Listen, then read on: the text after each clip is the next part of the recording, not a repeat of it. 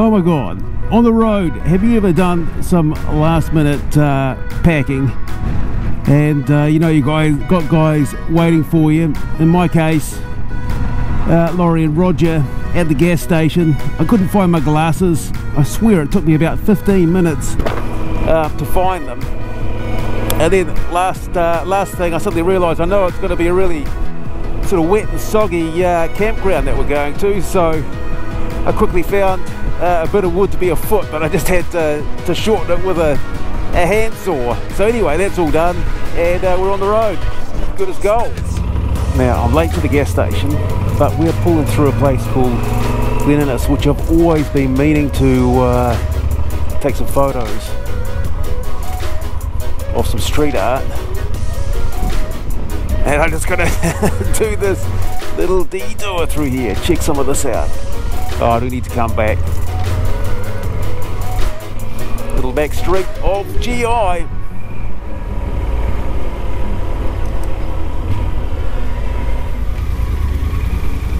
Here's Laurie. And Rog. Okay, let's get into it. Oh, she's heavy. Flipping here. Well, we're on the southern motorway out of Auckland. And the sooner we get out of here, the better.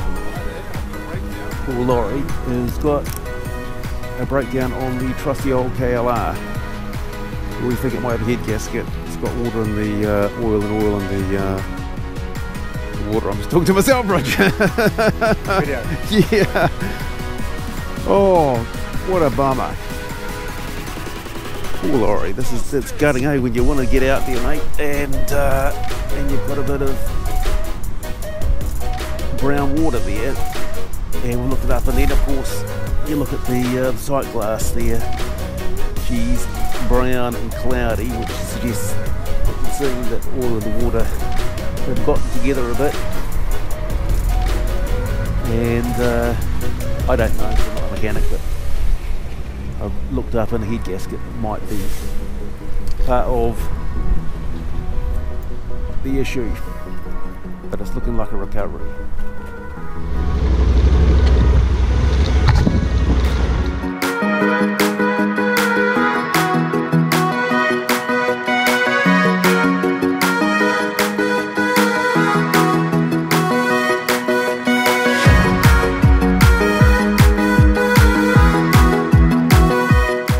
Smile, Rog. Now we're taking the road that sort of goes around the coast, and sort of the mountain, if you like, on our left all the way around. And this is the mountain that the guys are going to climb tomorrow. It doesn't climb to any huge elevation, but it will be about a 7-hour trek.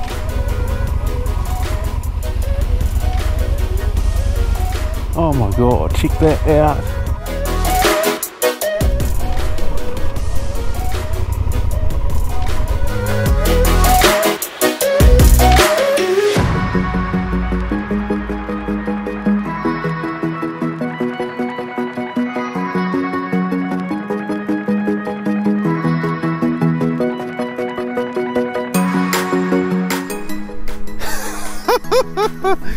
Check that out! Fucking hell! Oh my god!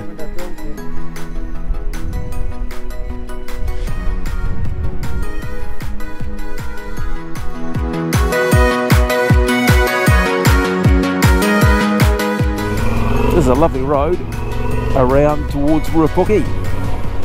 Check this out. Beautiful.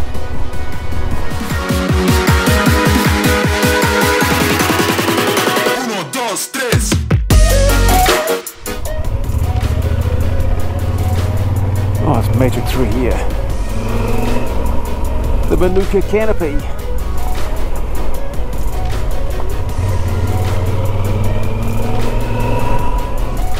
Ruapuke Motor Camp.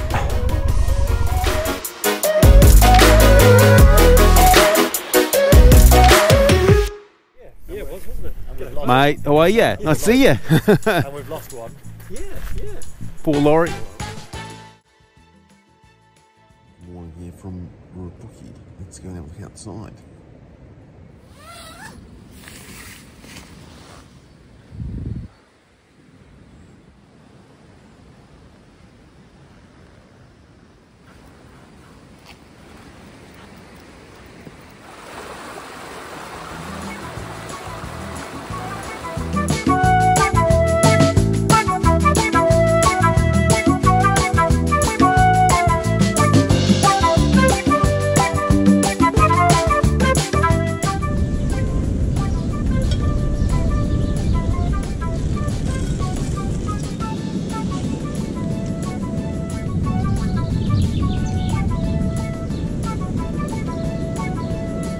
So this is your residence, is it? What are the main features? Yes, king size bed for Roger. Oh, there's some lovely art there. Do you think that's Ruapuke art there? Like, do take one step in. Oh, you slept on the couch, Roger, did you? The pillows are there. Like, Are they? Oh, you've got a bunk? Ah. Yeah, I think that's what you. Oh, you've got your own little sort of Pruning station. a pruning station. Oh, and you got your tank bag right there.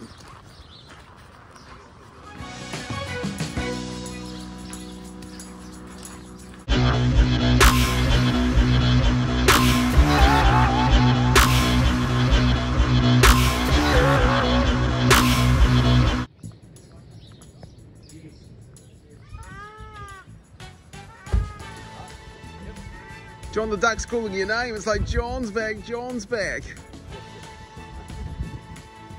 Oh, now you can calm down because he's here. With, you know, maybe tomorrow when we're walking up and seeing the sea. Oh, well, okay. There's an old decrepit cabin up there, and you get a great view of the beach. A decrepit cabin. Yeah. Wow. Oh, just like a hut like this is just. Yeah.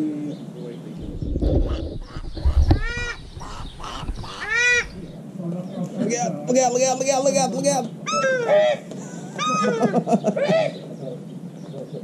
It doesn't like your shirt, Simon. Talks to me. We're just pulling out of the campsite at Ruapuke, and what a beautiful spot. Next stop we're going to is Bridal Veil Falls. So a bit of touristic stuff today, a nice leisurely ride, a bit of gravel, and some real points of interest along the way. Good night's sleep last night. I think I had about 5 or 6 hours. Check this out. What a great area this is.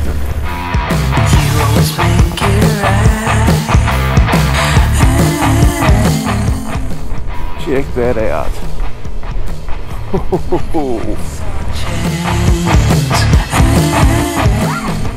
Just realised I actually have been to Bridal Veil Falls before. In fact, it was last year. It's only a small drop. It's about 5 metres or so.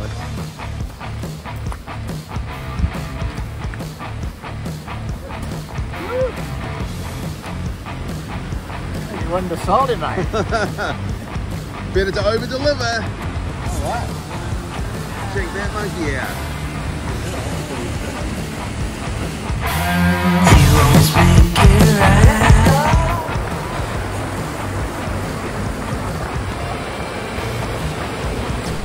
So out in the distance there is Mt Karioi, and that's where the guys are climbing. And this morning John and Simon got up early and took the 2 cars, dropped one at one end of the track, then came back, got Andy and Steve, and they're walking it. It'll take them somewhere between 4 and 7 hours, don't really know. It's going to be quite muddy because of all the bad weather that we've had.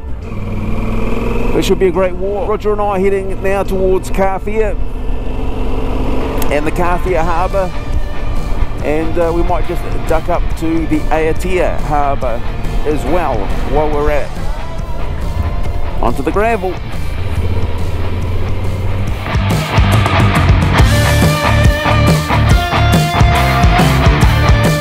Actually, I know what's happened here. This is the Aotea Harbour, I think. Oh yeah. The Aotea Harbour.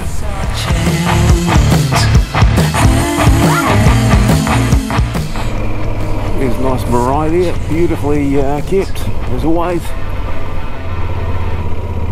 Titihi o Moerangi marae. What a lovely little road that, as we sort of start towards Kawhia again. Lambs. You see that skid over. Lambs are so funny. They're so playful. Such a joyous time on a farm when you see the lambs playing around. Upper reach of the Kawhia Harbour. We planned the ride right the plan. We're going to duck up to the Aotea Harbour, which is about 7 k's away to Aotea Beach.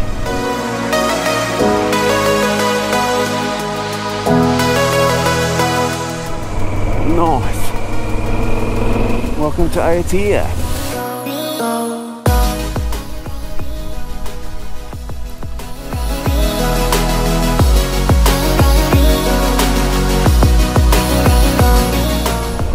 Hello, Kawhia.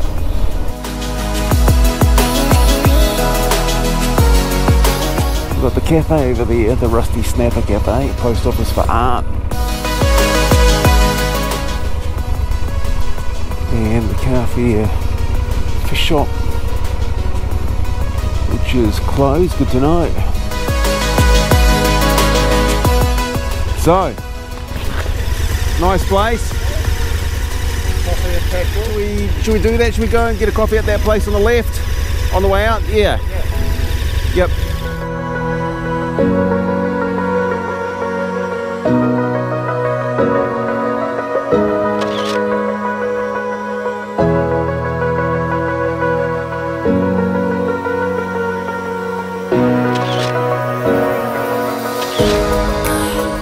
Kawhia Harbour. Here's the Hauturu Roadhouse. I reckon we stop here for a quick bite. We want to grab a quick pie or something here. But yeah, because I'm not sure where else there is before we come back. This is sort of the last hurrah.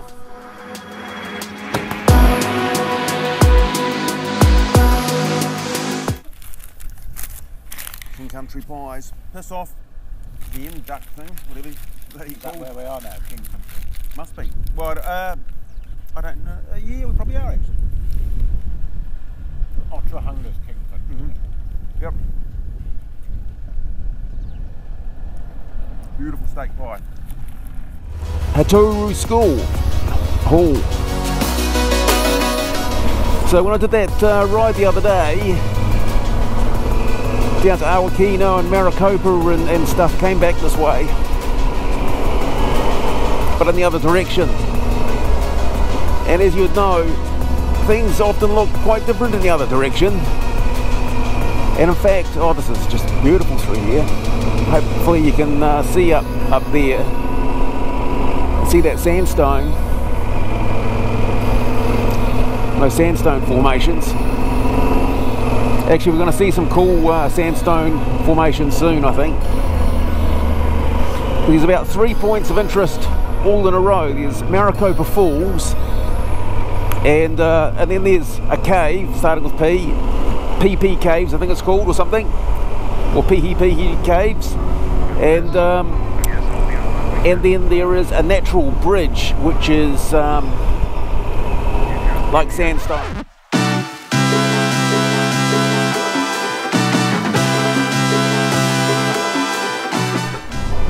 Like Matanui Bay here.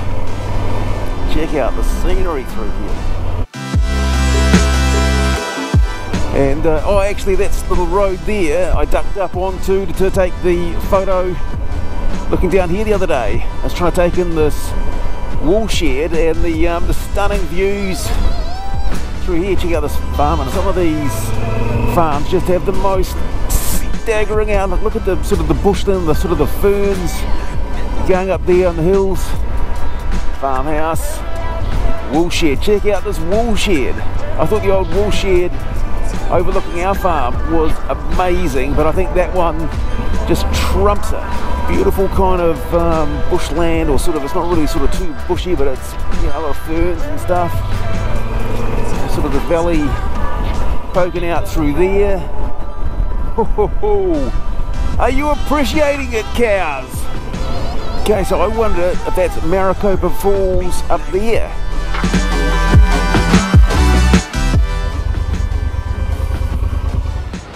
You can sure see a wall of whiteness through the trees.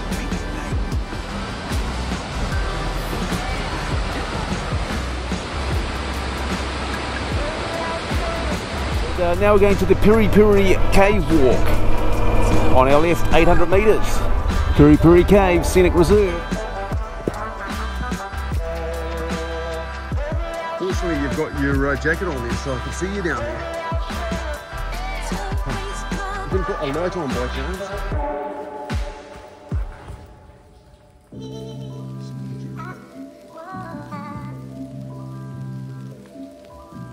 And now we're going to the Mangapohue Natural Bridge.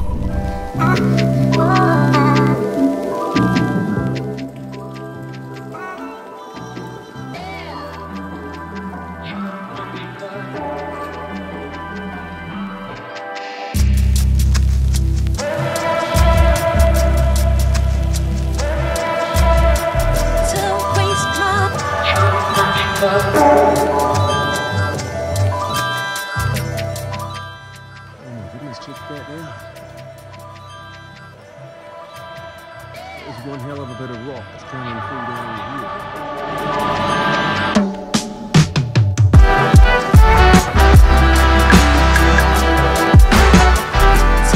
So anyway, now we're about 14 k's up the road. There is a back road to Hauturu that we're going to take. So it's probably about 40 or 50 k's of gravel, I think. Should be quite scenic. And we might get the drone up. And here it is here. This is us.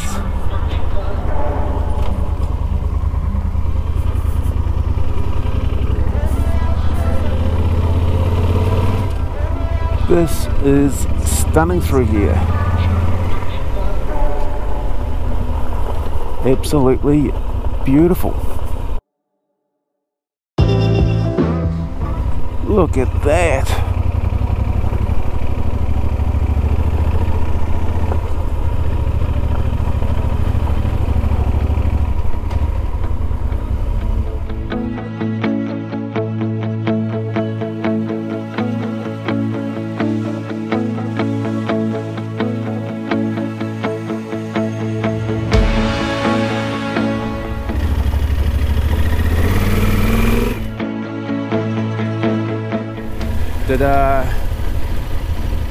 Oh my flipping god, check that out.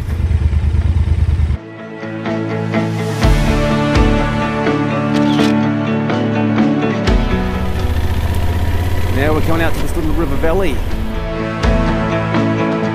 And the road brings us out to Hauturu itself.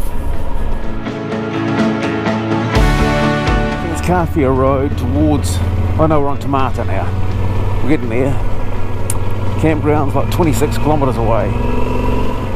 Another beautiful road, but I must admit, getting over it.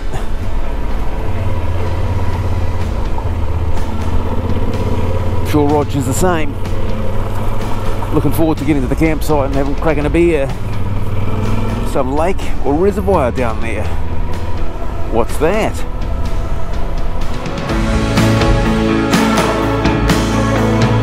Again. A bit like yesterday on the way in.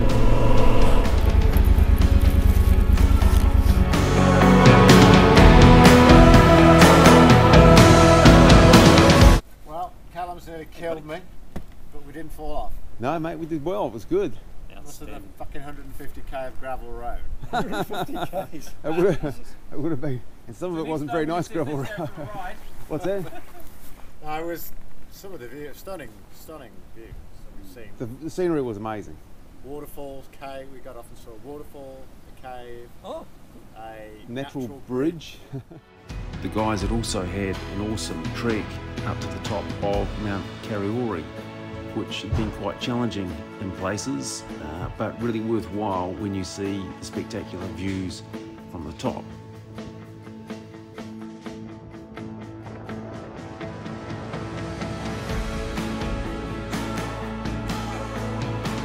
A good night was then had at the Harbour View Hotel in Raglan, watching the All Blacks lose to Argentina.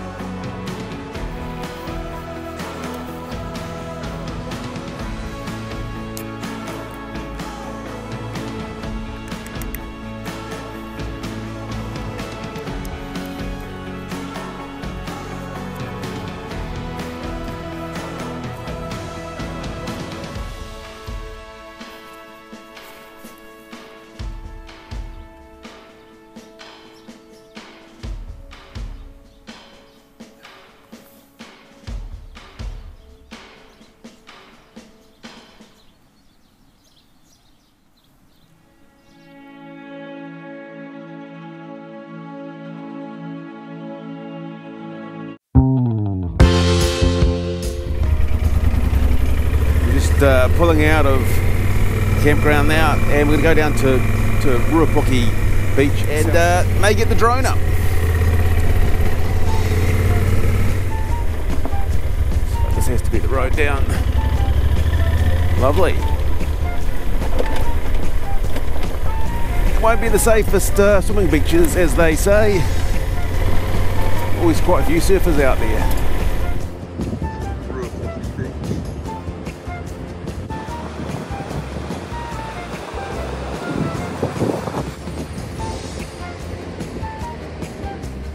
Here we go.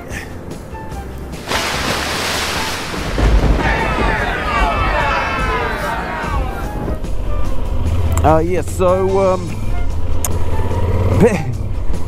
you wouldn't read about it really. I mean, well, you probably would. Bad news on the drone. So I had it set up, ready to do the first beautiful beach scene. And I'm going to call it a rogue wave. Came in and it literally was at the moment that I was about to press takeoff. It was like simultaneous with that moment, and I must have looked up and the water went over the drone. Salt water, sand, you name it. Oh my god. So the drone is drowned in seawater, which is probably, and sand, which is probably about the worst combination that you can get, I would imagine. Just for the drone rescue.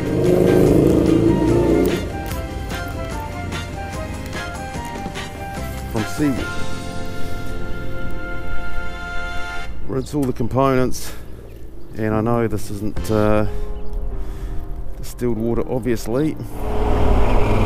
So we just turned off, and we're doing a slightly different trip now. What with the stuffing around with the drone and what have you, it's we've sort of wasted a bit too much time. So I'm going to do the full western leg. We'll save that for doing that with Laurie, but instead we are still going to go to the Nikau cafe, but we're taking the direct route there. Lovely scenes.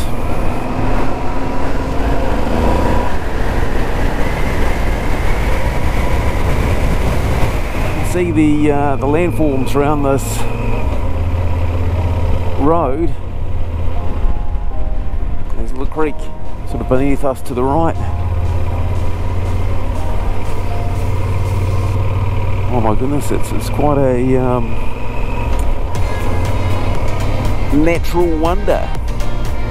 Some pancake-like erosion, if you like. There we go, up there too.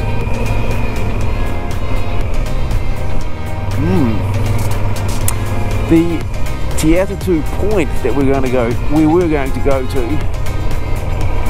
that had those sort of pancake-like structures as well. Oh, it's got some bikers there. Oh, you got quite a range.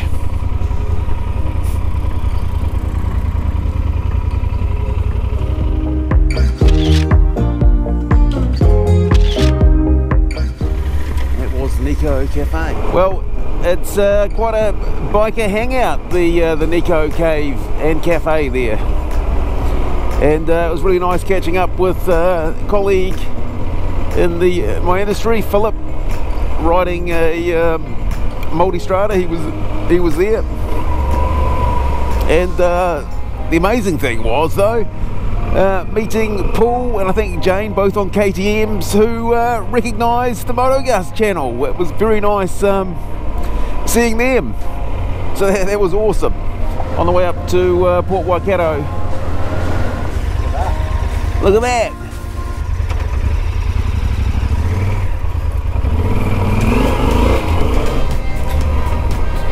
Look at this.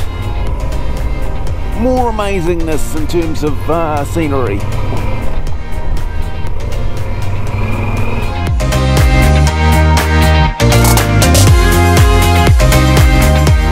It's got that green like an old Microsoft screensaver.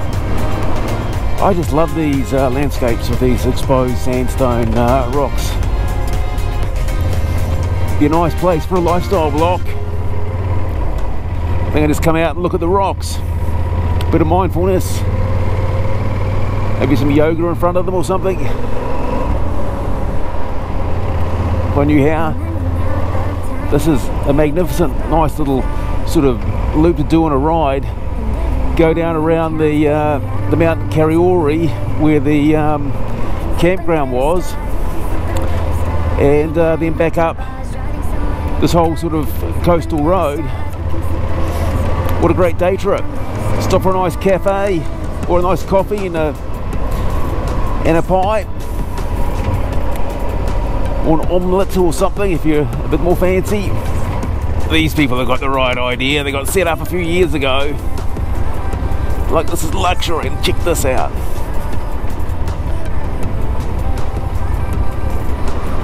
Oh my goodness, it's just like you're in a stadium.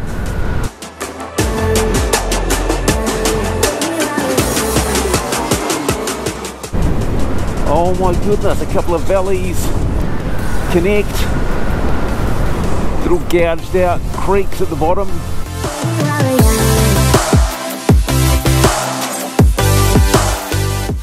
Some of Earth's wonders right there for you.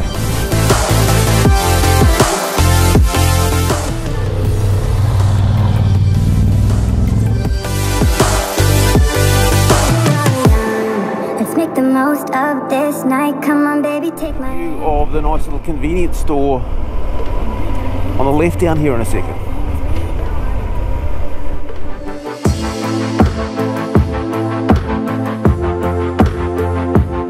Well, I reckon that'll probably be it. It's been a bloody good weekend down to Ruapuke Campground with John, Andy, Simon, Steve and Roger, and unfortunately no Laurie. Hopefully Laurie gets a new bike out of it.